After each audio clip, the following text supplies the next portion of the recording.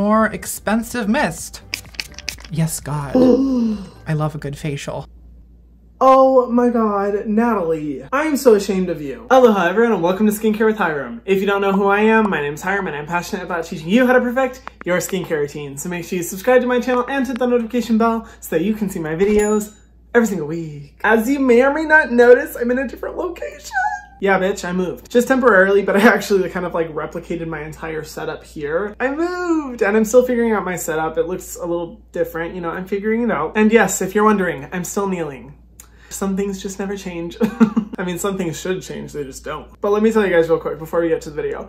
I filmed an entire video and I didn't sweat. This is the first time I've ever lived in a place with AC. And I'm just like, oh my God, I'm not used to filming an entire video and not needing to shower right after. Like, that's insane. Is that TMI? That's TMI. Oh my gosh, I'm so excited for this video, and it's not just because of the cold brew at 11 p.m. No, it runs deeper than that. I'm going to be reacting to my favorite YouTuber's skincare routine, ContraPoint's. Yes, she is my favorite YouTuber. I'm sorry, Simply Nailogical. I'm sorry, Trixie and Katya. If you aren't familiar with ContraPoint's, she's a YouTuber named Natalie, and she focuses on philosophy, societal and personal reflection and understanding, fascism, capitalism, modernity, you name it. And she shares her very unique perspective and life experiences as a trans woman. The pure edification that I walk away from her video with, I'm not kidding you guys, go watch one of her videos, your minds will be blown. It makes me feel like fucking Aristotle, bitch. And beyond the education that her videos do offer, first of all, she's super funny. Like, I find myself cracking up through the entirety of her videos, even though she covers pretty complex and serious topics. But that doesn't even describe the pure art that is her videos. She spends a month to 2 months on every single video. They are practically cinematography masterpieces. And she recently hit 1 million subscribers. Congratulations, Natalie. But I will just say,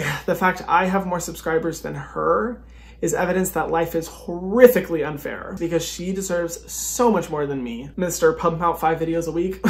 I could learn a thing or two about her month-long process of making a video. And if ContraPoint's had a commission for sharing her channel, bitch, I would be topping the charts. I have shared her with everyone close in my life and I'm like, you guys, you need to watch her. She's amazing. Anyway, let me stop fangirling. I was recently watching one of her videos for the 4th time because you just need to watch her videos a bunch to fully dissect the messages. And I was driving and listening to, what is it called? Beauty. I was watching her video called Beauty, and right in the middle of it, I hear her go into a skincare routine as I'm driving, and I was like, what? How have I not heard this before in the previous 3 times that I've watched this video? I was so shook. I didn't know how I missed that, but I was like, you know what? Let me just react to it. I'm interested to see what her knowledge of skincare is, but I will say, I know that she does know a little bit about skincare because she follows me, and let me tell you, girl, when she followed me, the inside of my brain was like, God, okay, it's happening. Everybody stay calm. What's the procedure, everyone? Stay calm.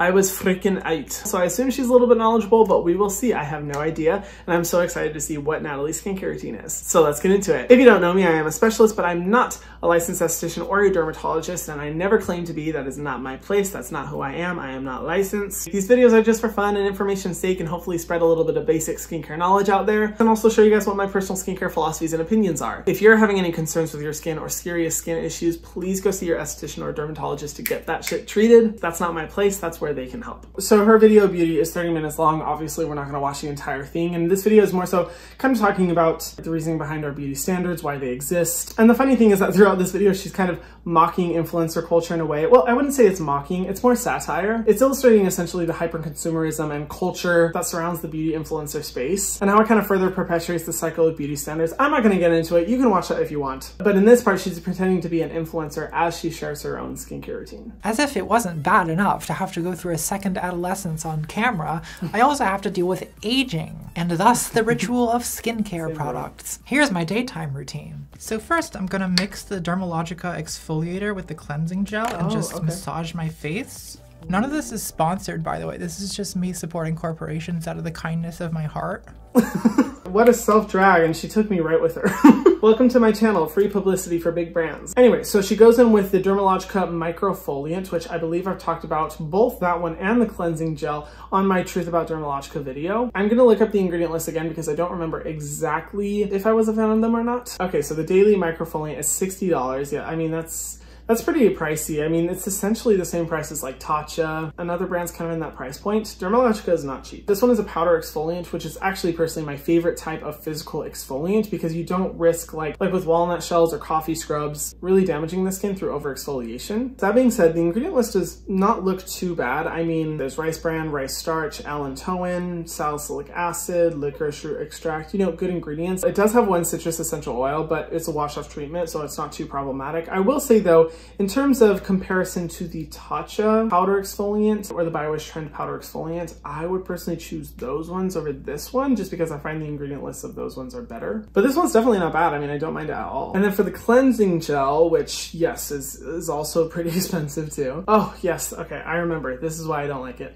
Lavender oil is literally the 5th ingredient. That's insane. Lemon oil and bergamot oil are after it. Wow, that's crazy. Yeah, I remember this again. Dermalogica comes off as a very like medical dermatologist type brand, but the amount of essential oils that they use and at the concentration that they use just absolutely blows my mind. I never see brands use that many essential oils, and you can tell like when I've smelled their products before, I'm just like, wow, the fragrance is strong with this one. Which honestly is really a shame. If you guys do know of any Dermalogica products that are fragrance free, let me know because the team is actually very nice. After they saw my review video, they've actually reached out multiple times, super respectful, super kind. So it's really cool to see a brand that's so receptive to feedback, but I just, yeah, most of their products I'm not a fan of for that reason. I'd say if she was to keep one, keep the powder exfoliant, but switch out the cleansing gel for a different cleansing gel with a little bit less fragrance. Like I love the Youth to the People one if you have combination to oily skin or if you have more dry skin. The Holly Frog Superior Gel Wash is really great because it's non-stripping and hydrates the skin while still being in gel cleanser consistency. Either of those would work. Oh, also all the products that I'm talking about in today's video are linked in the description box below. If you do want to support me and my channel, feel free to use them, but no pressure whatsoever. They're just there. You guys know the drill. If you want to use them, you're welcome to. Now, if I'm not running late for something, I will do a face mask, but okay. If I'm out of bed, it's because I'm running late for something, so...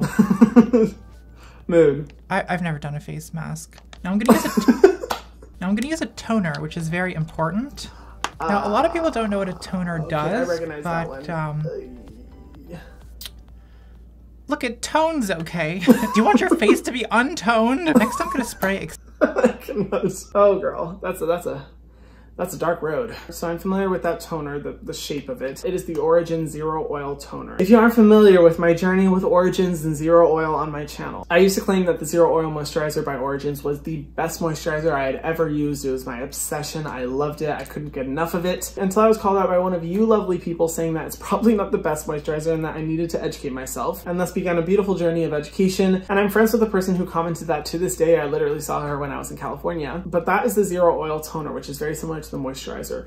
The amount of essential oils that Origins uses just makes my blood curdle. It freaks me out. Like the essential oils would be at the tip top of the ingredient list, and so many essential oils to the point that I'm just like, okay, are we putting fragrance on our skin or are we putting skincare on our skin? Which is a shame because the goals of Origins are actually really good. They're really revolutionizing the industry for like sustainability standards and recyclability units and all this stuff, but there's so many amazing brands out there that I want to support, but they formulate with so many essential oils or fragrance that I just don't feel comfortable using them. So yeah, that's just kind of my thoughts on it, and for that reason I just don't recommend that toner. Also, I do hold the unpopular opinion that toner is not necessary to a skincare routine. Toners were originally invented to offset the stripping effects that cleansers would have because the old ingredients that were used in cleansers were really harsh on the face and would totally throw off the pH of the skin. So the toner was meant to reset the pH back to a normal level so your skin was hydrated. Nowadays, with all the cleansing agents that are used, very rarely will you throw off the pH of your skin that much, which essentially renders toners useless, but don't let companies hear that. They love to tell you that you still need a toner. But for me, unless the toner has like active ingredients like exfoliants and you use it,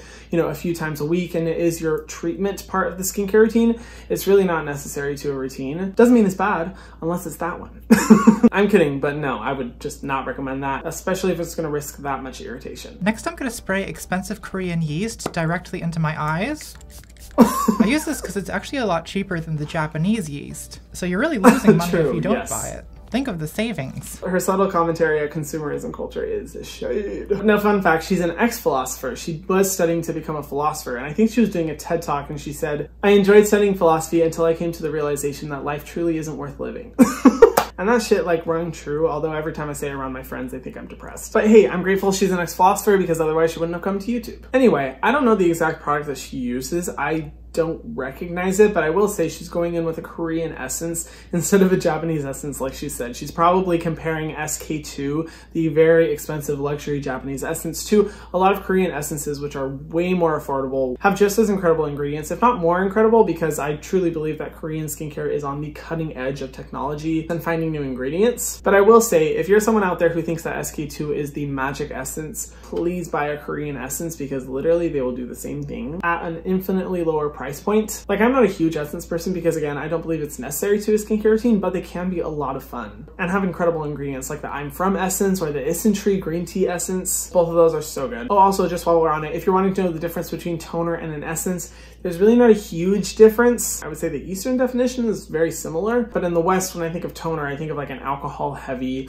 toning solution or something just focused on hydration, while an essence is more about like high quality extracts at extremely high concentrations. And typically I consider an essence to have like 1 or 2 primary ingredients in the formula, and that's it, like 90% green tea or whatever. And toners tend to be way more diluted with water and other ingredients. But truly you'll get a different answer from everyone, because toner and essences are very, you know, they're very similar. Now I'm gonna mix a pump of hyaluronic acid with a couple spritzes of organic Bulgarian rose water.